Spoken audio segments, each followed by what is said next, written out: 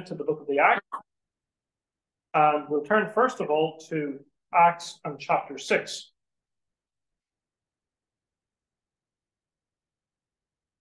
Acts chapter 6, I'm commencing to read verse number 1. I just need to move around a little bit with our reading this evening, so bear with me.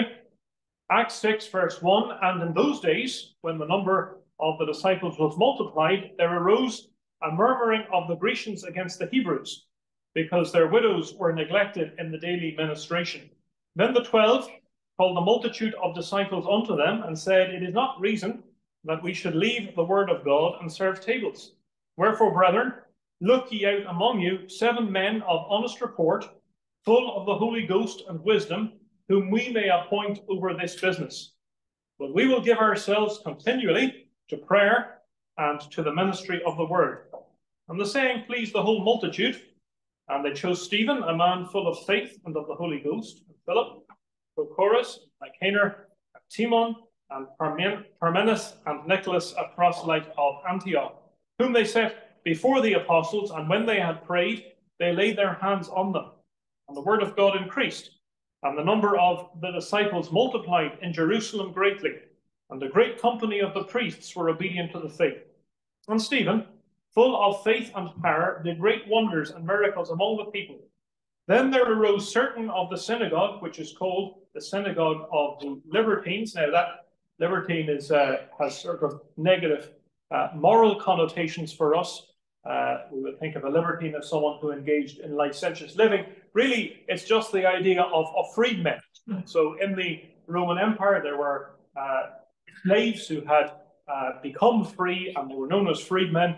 And so it seems that quite a number of former slaves were gathered in this synagogue, the synagogue of the Libertines, and Cyrenians, and Alexandrians, and them of Cilicia and of Asia, disputing with Stephen. And they were not able to resist the wisdom and the spirit by which he spake. Then they suborned men, which said, We have heard him speak blasphemous words against Moses and against God. And they stirred up the people and the elders and the scribes, and came upon him, and caught him, and brought him to the council, and set up false witnesses, which said, This man ceaseth not to speak blasphemous words against this holy place and the law. For we have heard him say that this Jesus of Nazareth shall destroy this place, and shall change the customs which Moses delivered us. And all that sat in the council, looking steadfastly on him, saw his face as it had been the face of an angel. And then in chapter 7, we have Stephen's great defense. We're not going to look at that this evening. We'll maybe look at that tomorrow night in the will of the Lord. But just come over with me, please, into chapter number 8. Chapter number 8, just at the beginning of the chapter, we're told that devout men carried Stephen to his burial. And Paul, as for Paul, verse 3, he made havoc of the church, entering into every house, and hailing men and women, committed them to prison. Therefore, they that were scattered abroad went everywhere preaching the word. Then Philip went down to the city of Samaria and preached Christ unto them. And the people with one accord gave heed unto those things which Philip spake, hearing and seeing the miracles which he did. For unclean spirits, crying with loud voice, came out of many that were possessed with them, and many taken with palsies, and that were lame were healed. And there was great joy in that city. But there was a certain man called Simon, which before time in the same city used sorcery, and bewitched the people of Samaria, giving out that himself was some great one, in whom they all gave heed, from the least to the greatest, saying, This man is the great power of God. And to him they had regard, because that of long time he had bewitched them with sorceries. But when they believed Philip preaching the things concerning the kingdom of God, the name of Jesus Christ, they were baptized, both men and women. Then Simon himself believed also, and when he was baptized, he continued with Philip, and wondered, beholding the miracles and signs which were done.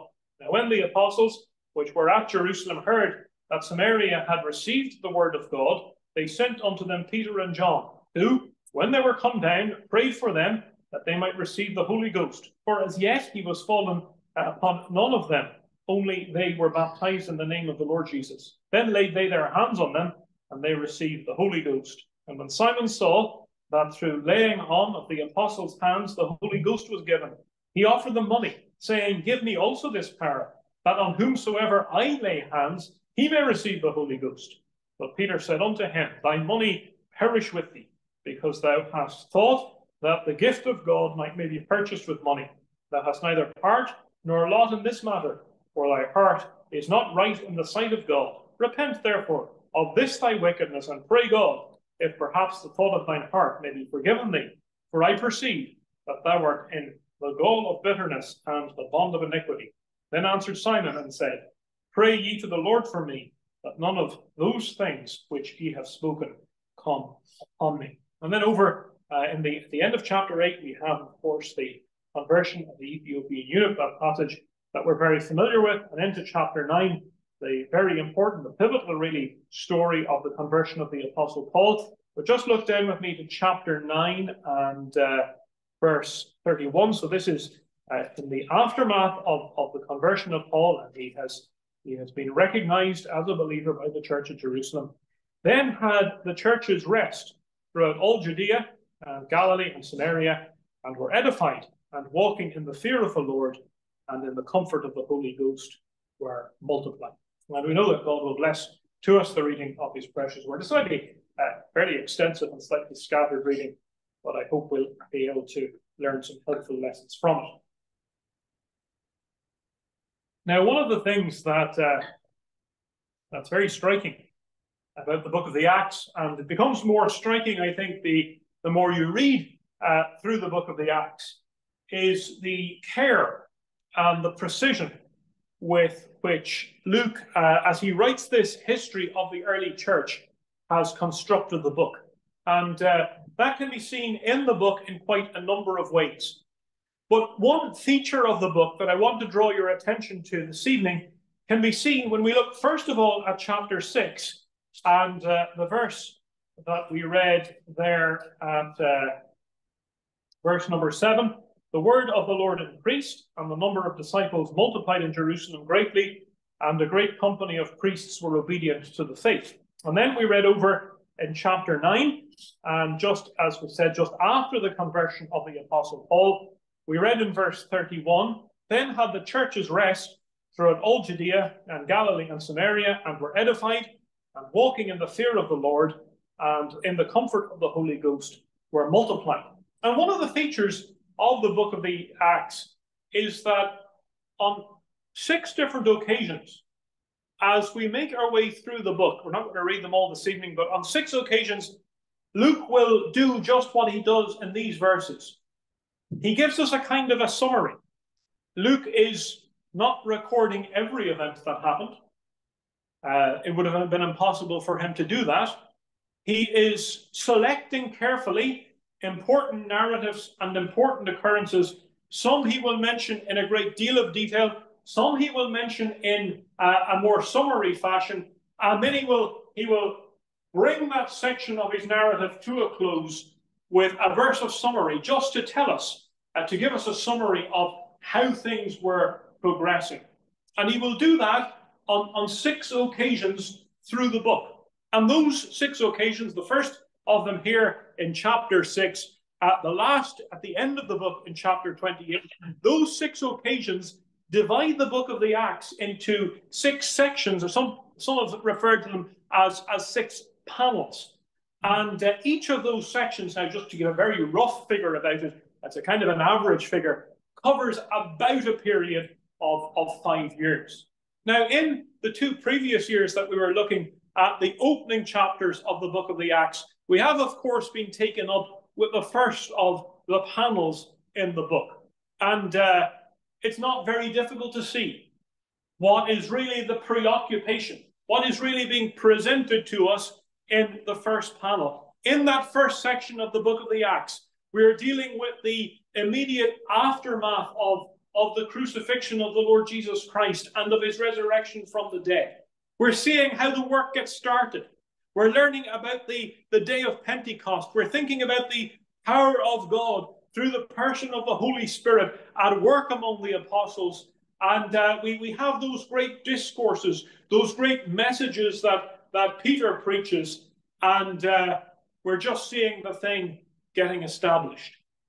In that first panel, the focus is still very largely on the city of Jerusalem And as we thought last year, the focus there, as we come to the end of the section, it actually tightens beyond just the city of Jerusalem, but it tightens really to the temple in Jerusalem. And that is going to be something that will be a feature just of Stephen's discourse, particularly as we move into the second panel, because Stephen, of course, the great objection, or one of the objections that his accusers had to him was this, that he was speaking blasphemies against the temple. And when we get tomorrow night, Lord willing, to Stephen's tremendous defense, we're going to see that the temple and the status of the temple and what I might call that the specialness of the temple are going to be really central to what Stephen has to say in his great defense.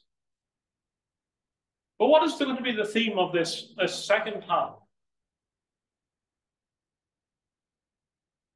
Well, I think we can get a feel for what is the important theme in the second panel when we see how it begins and how it ends. I've made a reference already to Stephen's defense in chapter 7.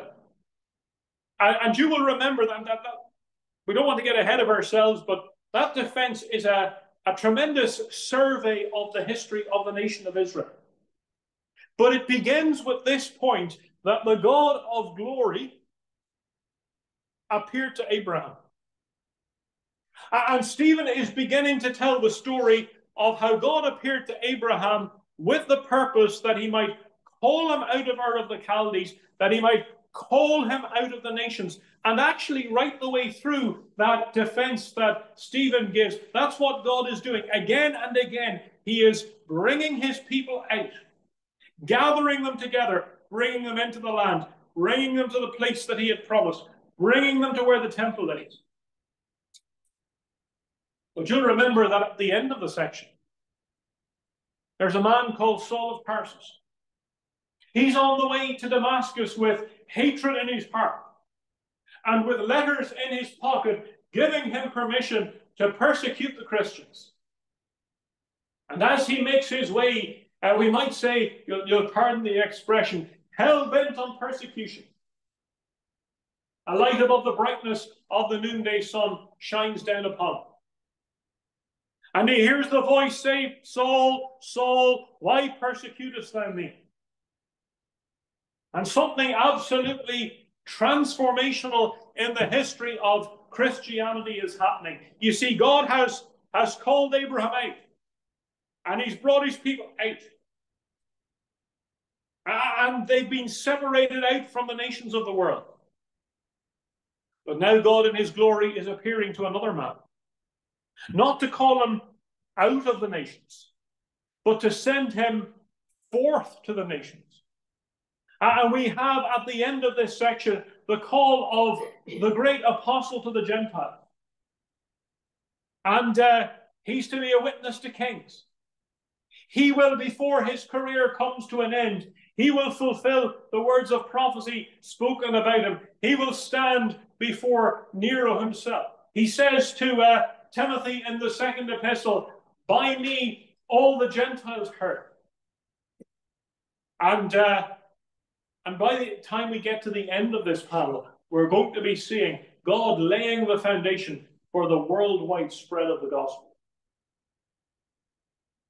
And in the chapters in between, we're beginning to see a moving out. And we'll see the gospel, and it will make its way to Samaria. Well, that was the command, wasn't it? Judea and Samaria and the uttermost parts of the earth. And we'll discover this, that while Philip is preaching in Samaria, seeing great blessing, he's told to leave. And he's told to leave because God has an appointment for him to keep. And the appointment that he's keeping is with an Ethiopian. And what we're beginning to see is this, in this section, we're beginning to see the ripples of the gospel as they move wider and wider and wider. You see, it was never God's intention. It was never God's intention that Christianity would just be an improved form of Judaism. Never God's intention that Christianity would be geographically limited. His intention was that this message would go out to all the world. That you'll remember that when he called Abraham, the program that he began, it had in view the blessing of all nations. And there was the necessity to select Abraham, the necessity for God to work with that particular nation. But that was never where his program, his purpose, or his plan ended. No, his plan was to bless all nations. And we're beginning to see in a wonderful way, as we move through chapter 6 and 7 and 8, we're beginning to see how that expansion is happening. Until Paul is sent forth as the apostle to the Gentiles, until Peter is sent to Cornelius. Christianity goes global. And it spreads, and it spreads, and it spreads. And it never has stopped spreading. Thank God, wherever we go in this world, the message of the gospel is still relevant. Wherever we go in this world, Christianity is still at home. And we're learning just about a message, and a mission, and a work spreading out from Jerusalem and extending to Judea and to Samaria. Thank God, to the uttermost parts of the earth.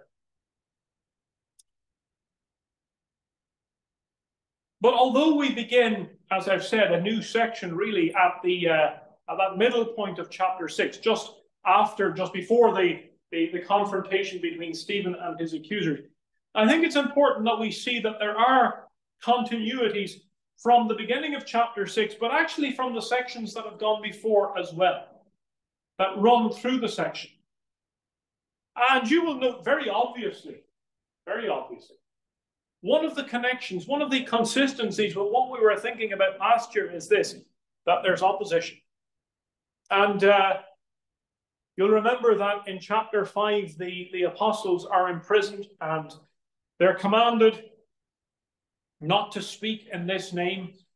And Peter says we're to obey God rather than men. And Gamaliel, he says, well, if this thing is of God, we can't resist it. And if it's not of God, it's just going to sputter out.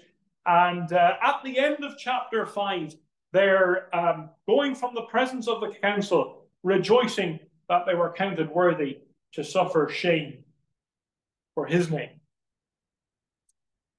That then is followed by this important section at the beginning of chapter 6.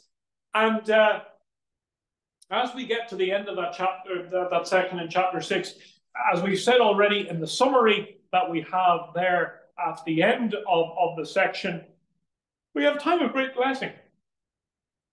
The word of God increased. The number of disciples multiplied. A great company of the priests were obedient to the faith. God is working in a mighty and in a tremendous way. And it's no surprise to us, is it, that immediately persecution arises. And that persecution is not just a repeat of what's gone before. This persecution now has been ratcheted up. And no longer have we got a Gamaliel to stand up and to advise restraint and to say, just be careful what you do as touching these men. Now you have men who are so filled with opposition to the message of the gospel, who are so enraged by the clarity of the message that Stephen brings, that they're gnashing at him with their teeth. And ultimately, they are picking up stones and they are stoning him. And at the end of chapter 7, a very solemn milestone in the growth and development of Christianity is this. We see the first Christian martyr. And Stephen lies crushed beneath a pile of stone. And devout men carry him out to his burial. And so we do see opposition.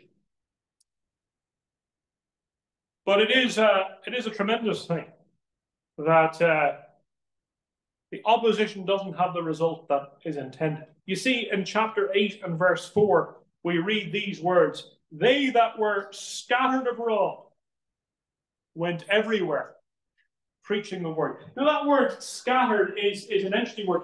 We sometimes hear about the diaspora or the diaspora, if you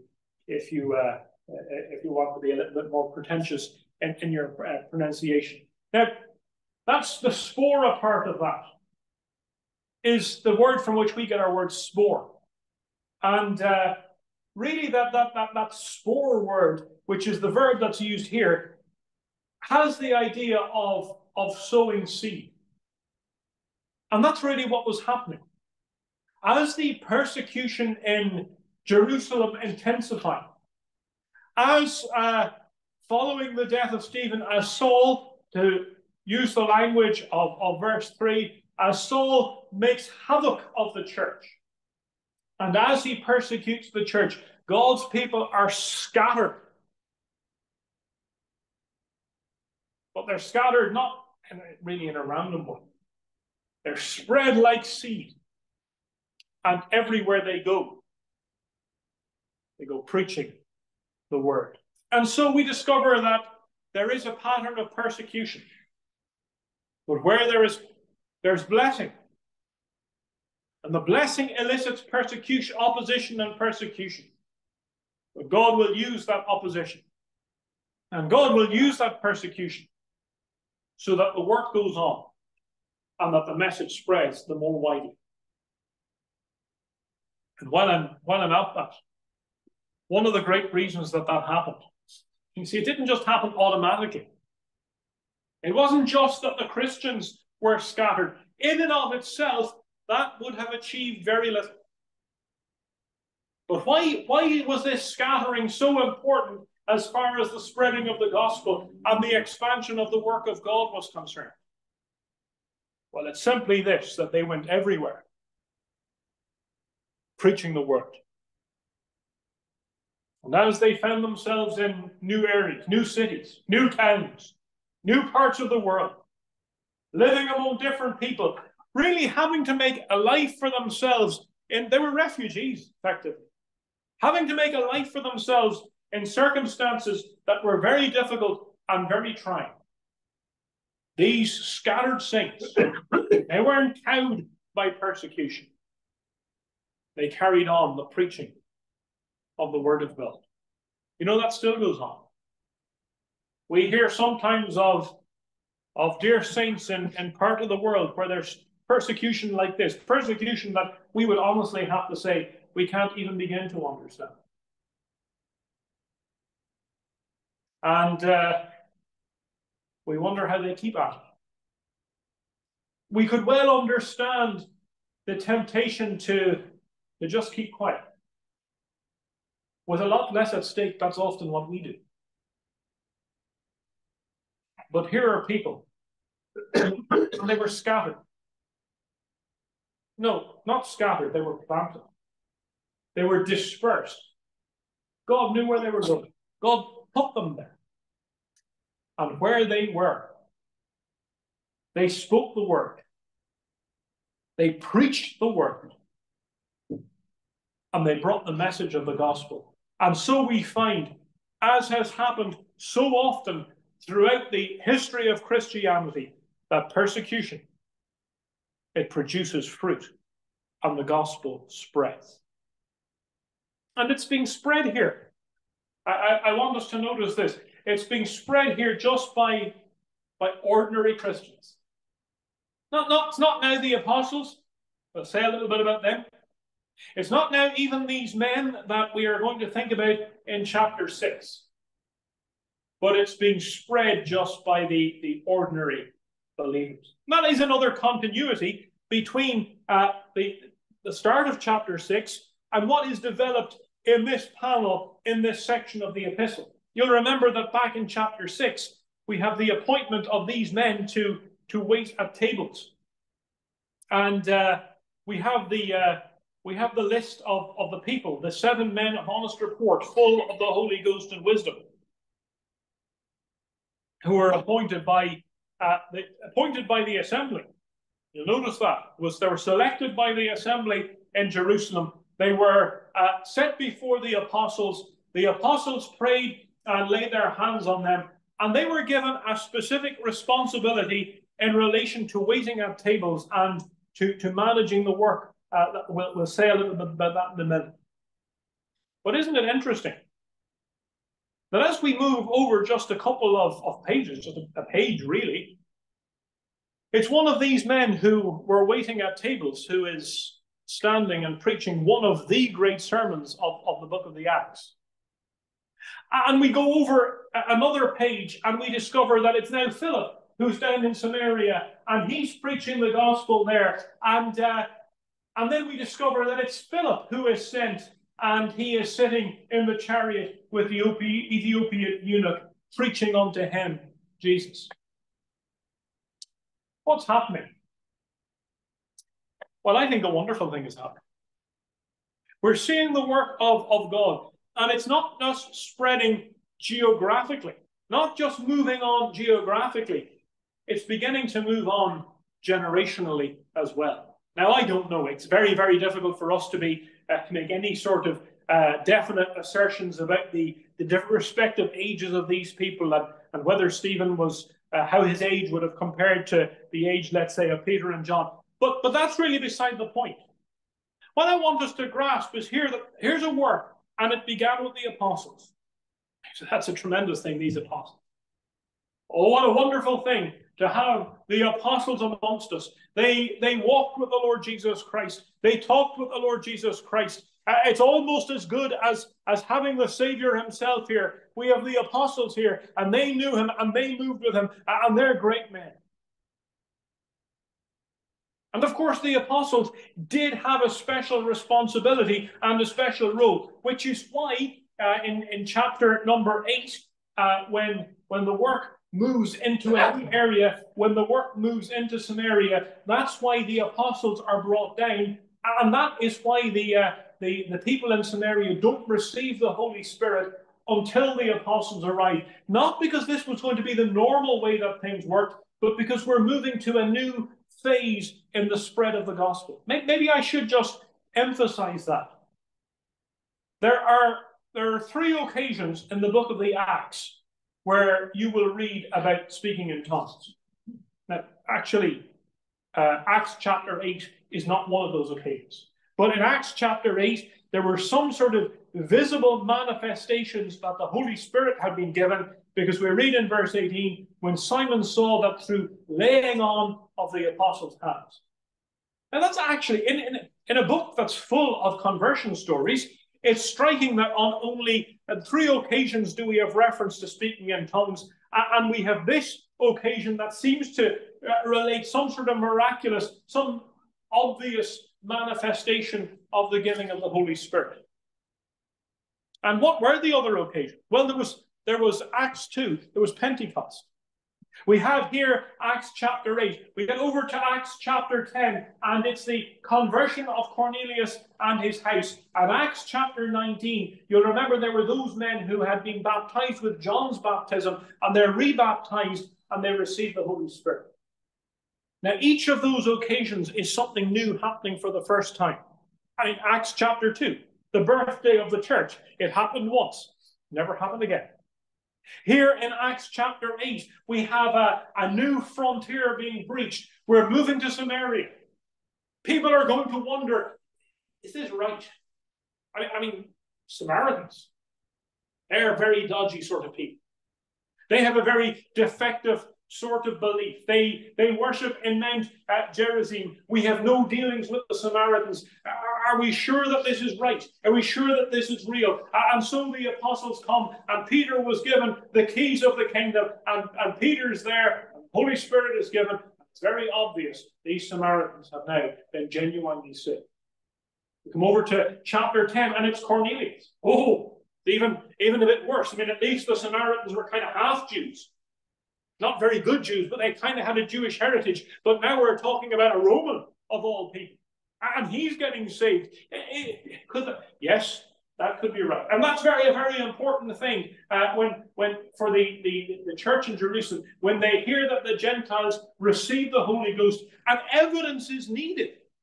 And so they speak in tongues. Over in Acts chapter 19, again, and by the way, the first Gentile will never be added to the church again. That's been done. It can't be done again for the first time. And over in Acts chapter 19, there's something else, just a little dispensational loose end that needs to be tightened up. And can we be sure that these people have moved on to new ground? We need a visible manifestation. And these are the reasons why. These are the reasons why these manifestations are given. That's why it's important that the apostles are involved in Acts chapter 8, not as evangelists so much, not in the spreading of the gospel, but in the verification of the reality of what had happened.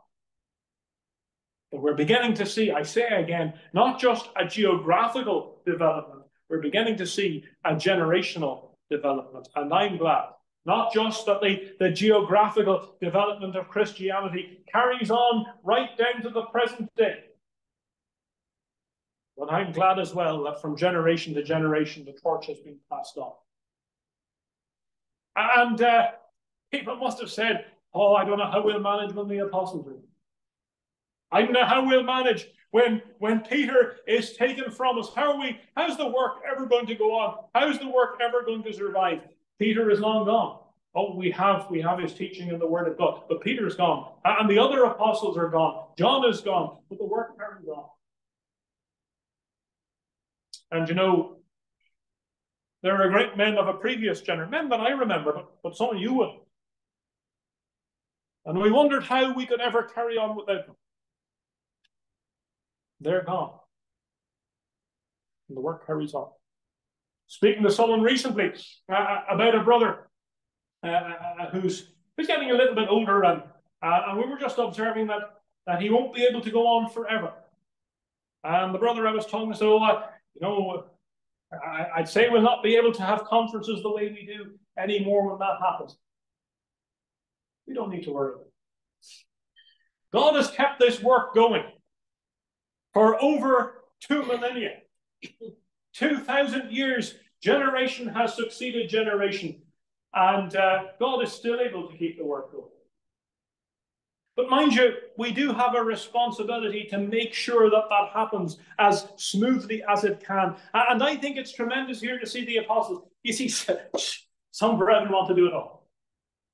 And if the apostles had been like them, they would have said, no, we'll just add that to our list of responsibilities. We've already got far too much to do, but we'll just add that on because we don't want to cede control. We don't want to pass any responsibility on. We don't want to delegate it all. The apostles say, no. We need to delegate because we've got too much to do. And there are things that, it's all important. You'll notice that it was very important that spiritually qualified men were selected. It couldn't just be anybody. And when they were selected, it wasn't on the basis of their skill in accountancy or their intellect or anything like that. He says, men of honest report, full of the Holy Ghost and wisdom. It was all important. But they didn't want to do it all. And they knew they couldn't do it all. And so they say, here's a task. And we can find people who are able to do that. You know, that was a really good thing because, well, we know that 2 of these men, in very short space of time, had developed further. And their ability had grown. And the Stephen who was waiting at tables here is now standing, I say again, giving one of the great sermons on a book that's full of great sermons. And Philip, the only man that your Bible will call an evangelist, Philip has gone to Samaria to preach the message of the gospel. And these men who are given response, spiritual men with a good testimony, men full of the Holy Ghost and wisdom, they're given responsibility. What happens? They grow, they advance, and they develop. And God is fitting them for greater service. And we have here a lovely model for something that we don't always get right, just the transfer, the propagation of a work from one generation to another. And so the personnel that are common is an important connection. Now, there is an important matter that I maybe should mention here. And I'll just take a minute or two to mention it. It's a little bit tangential to the main thrust of where I want to go. But it's important, and I think it would be a pity to look at Acts chapter 6 and maybe not just to say a couple of things about the subject of deacons. Deacons is one of those subjects that can get you into trouble very easily. You know, you could ask 3 people what they think about deacons, and you could get 4 different ideas. And there's a couple of reasons for that. The first is that the Bible says very little about deacons. The second is that tradition says an awful lot about deacons. And so oftentimes when we're trying to understand what the Bible has to say about the idea of deacons and of deacon work, we're sort of trying to navigate our way through what centuries of human tradition have added to the Bible. The reason I mention it here is that this is one of the passages that's often referred to when deacons come up. In fact, just in the notes of my Bible here, just of the head notes, it says 7 deacons chosen. So if I were to take those notes just at face value, it would suggest that this is really important. And a lot of people will say, when we're thinking about deacons, we're thinking about men who do practical work, men who look after finances, as we have here, men who look after the money, men who look after the painting of the hall or whatever it might be, and that's deacon work. Well, the difficulty with that, there are a couple of difficulties with that. The first difficulty is this, that these men are never spoken of as deacons. The second difficulty is that there's no indication here. Remember, we've seen in previous occasions that the book of Acts is a transitional book. And there's no indication here. We're still dealing here with apostles. There's no indication necessarily here that what is happening here is normative for assemblies more widely. But perhaps the most important thing to notice is this, is that while we don't have the use of the noun deacon in this passage, we have 2 references to the verb for deacon service. And the first of those, at least 2 references, I should say, the first of those is in verse 2. It is not reason that we should leave the word of God and serve tables. Serve as deacons at tables. People say, well, there you go. That's deacon service. Serving at tables, it's material. But then in verse 4, the apostles say, we will give ourselves continually to prayer and to the ministry, to the same word, the deacon service of the word. So in actual fact, we have 2 types of deacon service. One of it is practical. The other is spiritual. One relates to finance. The other relates to the word of God. And without spending more time to develop it further, because it's an interesting subject that we could develop further, I just want to, I suppose, if you're looking at getting to grips with the scriptural teaching about deacons, be careful about how you use this passage. And just be aware that the word for deacon just means the word serve, just as the word for servant. And the sort of service that is involved seems to me to be very broad indeed. I don't think you can exclude the practical from it. But I certainly don't think we have any basis to limit it just to practical service. And if you do want to look more at that, you'll forgive me just giving a tiny little plug. I wrote an article on Truth and Tidings that comments on this passage and some others. I suspect it's the sort of article that has dissatisfied most people, but that's the nature of the subject. As I say, that's a little bit of a parenthesis, but be a pity not to note it as we're here in chapter 6. There's another continuity that runs through this section. So we've talked about the continuity of persecution and the way that God uses persecution for the blessing of for the spread of the gospel and for the blessing of sinners.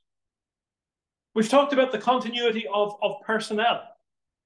And we've seen how that God is able to raise up men and he's able to develop men so that the work goes on and so the work continues. Another important continuity that I do just want us to notice is the question really of what the work is going to look like. What is Christianity going to look like? And allied to that is another important feature. Again, not something that we're seeing for the first time. Because you'll remember that as we were thinking about the growing opposition of the Jews to the gospel, we had the very sad account of Ananias and Sapphira. And we discovered this, that when God works, when God blesses his people, and when God blesses the gospel, Satan does not only attack by external means, but he can attack by internal means as well. And God moves in very sudden and solemn judgment to deal with that internal problem that arose in the case of Ananias and Sapphira.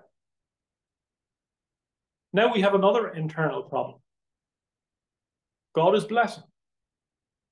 The work is going on. The work is prospering. The opposition on the outside, again, is beginning to build. But Satan's not just going to attack on a single front. And we read these solemn words at the beginning of chapter 6. In those days, when the number of the disciples was multiplied, very good, excellent, we love to see it. There arose a murmur of the Grecians against the Hebrews. Now we're dealing here, now you'll appreciate, this is not the big tension between Jew and Gentile that is going to rumble on and that Paul will have to deal with so extensively in the epistle. We're still dealing with Jerusalem. We're still dealing here with people from a Jewish background. But from that Jewish background, we have those Judean Jews, and we have the Hellenistic Jews, the Greek-speaking Jews who had come from other parts of the Roman Empire. And although they were all Jews, or at least all from a Jewish background, and although they had now been saved, there was just a distinction, just a difference. And it lingered on.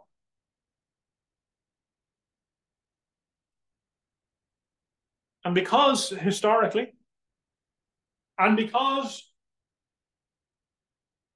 we're not right to say ethnically, but because in terms of where they were culturally, that's the better word, because historically and culturally, there was a difference. That just becomes a point of friction. It becomes a fault line. It becomes a point of disunity. And the great danger is this: that what external opposition had not done, what external opposition would not do, internal division might achieve. And it was only a little thing. Remember, everyone had everything in common at this stage. This is one of the things that this is not kind of a normal pattern for church life. There was that they had everything in common, they shared everything together, and so there had to be a daily ministration. And people started to say it's not fair. They're getting more than we are. We're being neglected. We're being discriminated against, and friction begins to enter in. And it's not about an issue of doctrine. It's just about a practical, everyday, material thing. And yet, this has the potential to hinder the work of God, the potential to distract the apostle.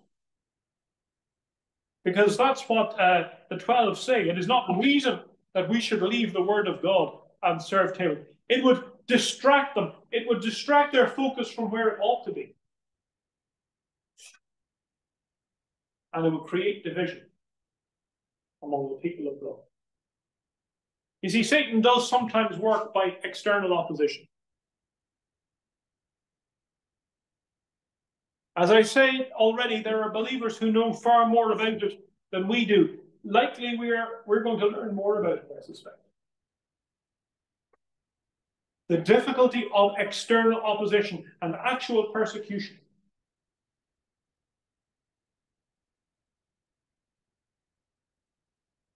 But I sometimes wonder whether Satan would really feel that he needs to bother with external persecution,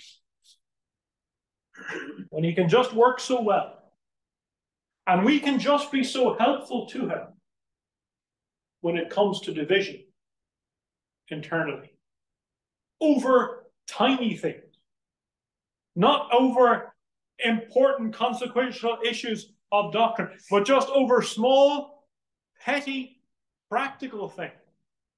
Sometimes exacerbating those pre-existing divisions of culture and background and identity that might already be there. And this is a dangerous moment for the church in Jerusalem. And we should be very thankful, not just that the 12 had the wisdom to handle it as they did, but these 7 men, by the way, we might think that, oh, well, Stephen, he went on to do something important. And Philip, he went on to do something important. And maybe I've even spoken about them like that already today. We are greatly in the debt of these 7 men. Because if this problem had not been resolved, then the repercussions for Christianity would have been very, very serious. And with spiritual wisdom, spiritual men, guided by the Holy Ghost, are able to address the problem. But really, it should never have arisen in the first place. And so we have the problem of division. And one of the tremendously important things is this: that the apostles, they just keep the focus right. They say it is not reason that we should leave the word of God and serve tables. And you'll notice that as a result of the wise way in which they acted, they said in verse 4, we want to give ourselves continually to prayer and to the ministry of the word. And because of the wise way in which they acted, verse 7, the word of God increased, and the number of disciples multiplied in Jerusalem greatly. One of the things that was very important here in Jerusalem is that the practical and the material, and will you allow me to say the social aspect of the work, was kept in its proper place. And what the apostles understood and what the apostles demonstrated when we get to verse 7 is the thing that's really important. The thing that is our first priority is the preaching and the propagation of the word of God. And listen, brothers and sisters, that is still our number one priority. That is what we are here to do. Now we should, as we have opportunity, do good to all men, and especially to the household of faith. And we should be good neighbors. But I am concerned that in parts there seems to be a kind of an embarrassment about the preaching of the gospel.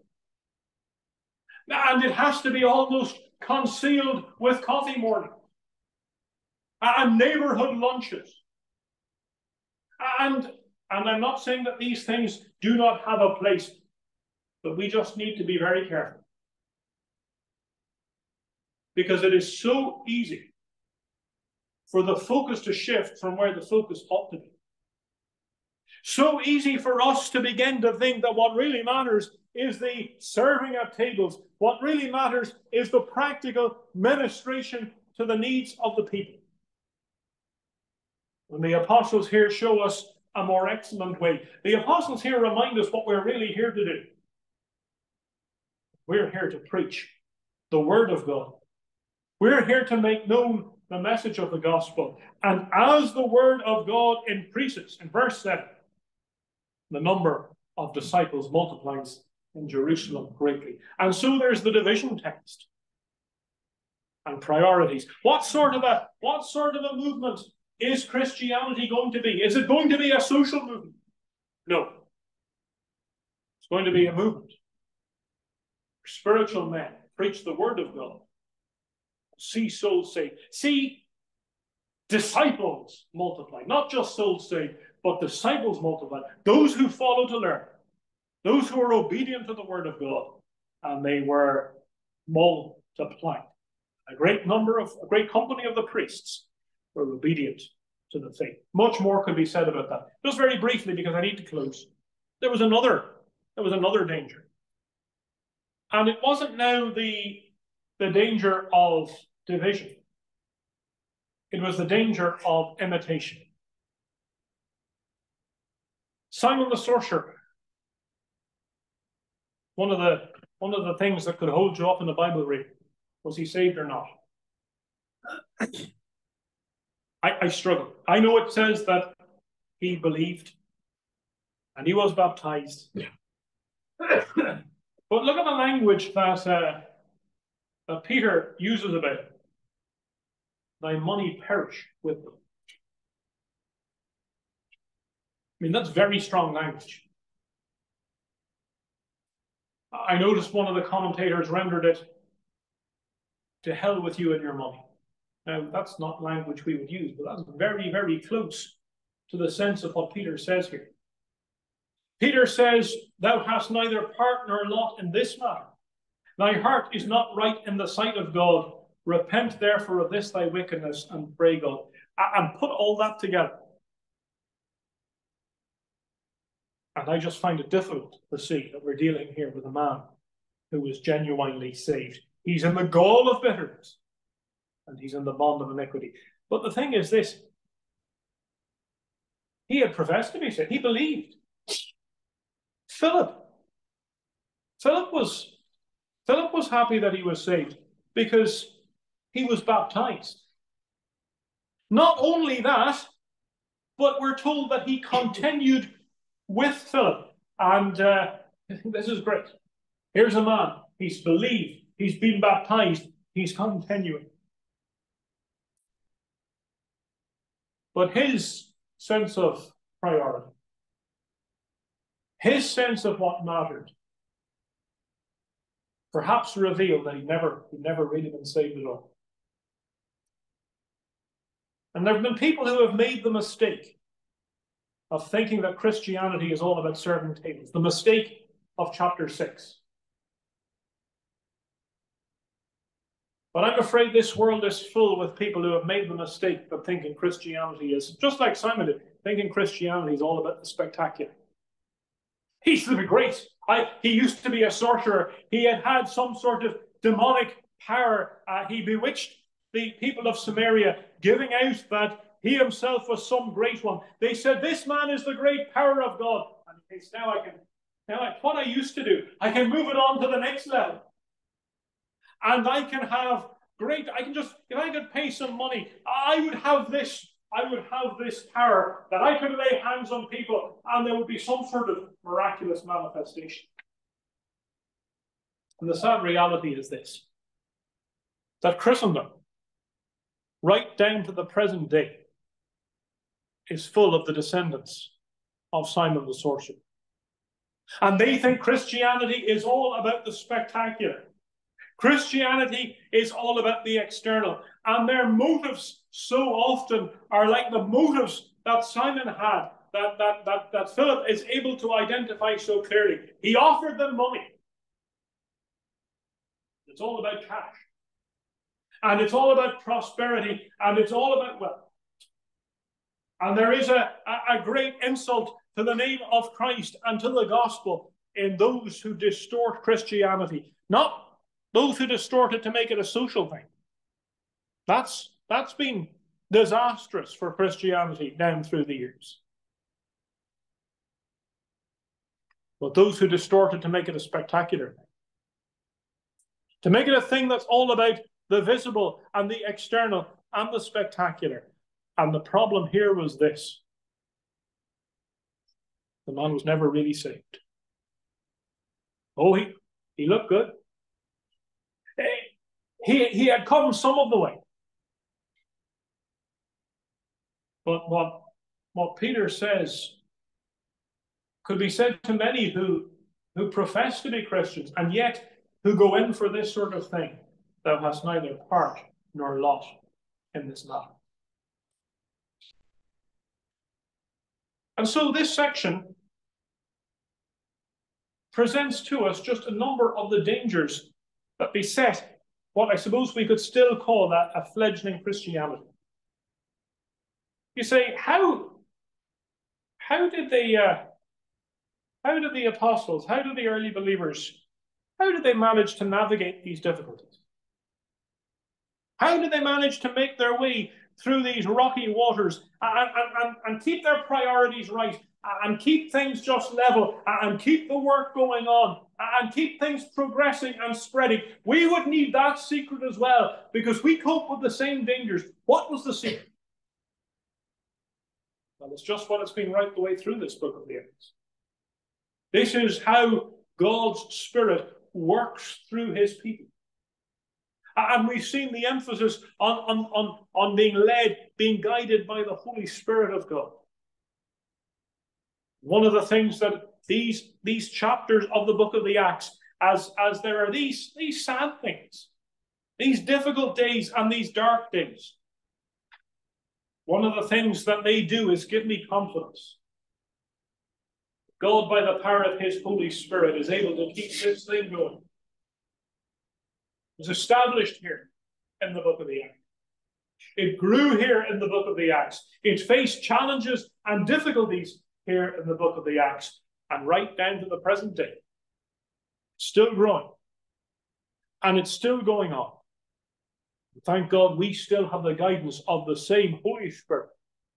As we face external opposition, challenging and serious, but as we deal with what is perhaps more dangerous still, maybe problems of division, maybe problems of disguise.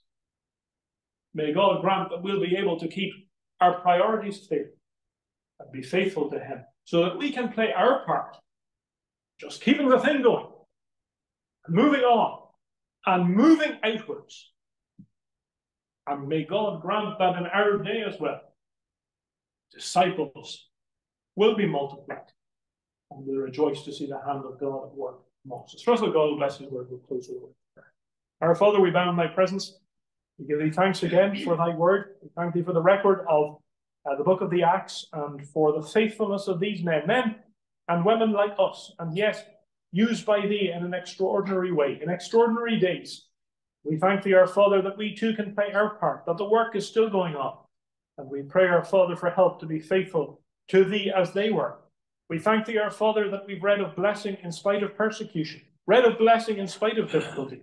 We would long to know something similar in our own day. We commit ourselves to thee. We pray that thou wilt bless thy word to us, encourage our hearts, and be with us now as we part. Watch over us, we ask, in the precious and worthy name of our Lord Jesus Christ. Amen.